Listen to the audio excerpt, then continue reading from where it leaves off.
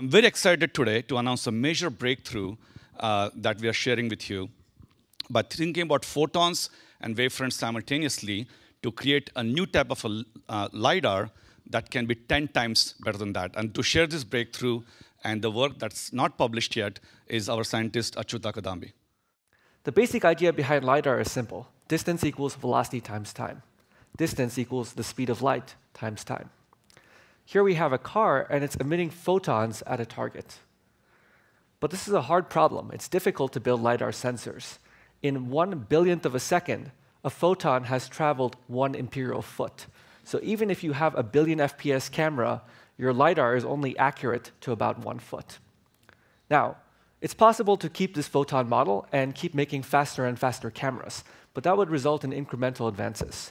And so what we do is we send a dual signal to the target, where we send both photons and wavefronts at the target, and we exploit the very high frequency oscillations of light in doing so. Now, at 6 femtoseconds, at 2 microns, what would a human object look like? So here's a scan of the pedestrian. And you can see that the pedestrian, you don't just see, for example, ascertain the position of the pedestrian, but you can see the fine wrinkles in his face, you can see the hair, and if he held up his finger, you could probably get his fingerprint.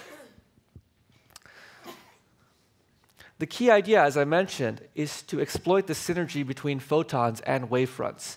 In particular, it turns out that our math is a multiplication of the photon term and a wavefront term together. This advance is enabled by implementing it in fiber optic hardware. So telecommunications, to give you very fast internet bandwidth, have evolved to the point that we can build the system on a table. And anytime we have a table, an optical setup in the lab, the question is, does it scale to the real world? For example, a self-driving car, which is vibrating or in low-power environments. So we did a host of performance tests. The short answer is yes, we believe we can scale it to the real world.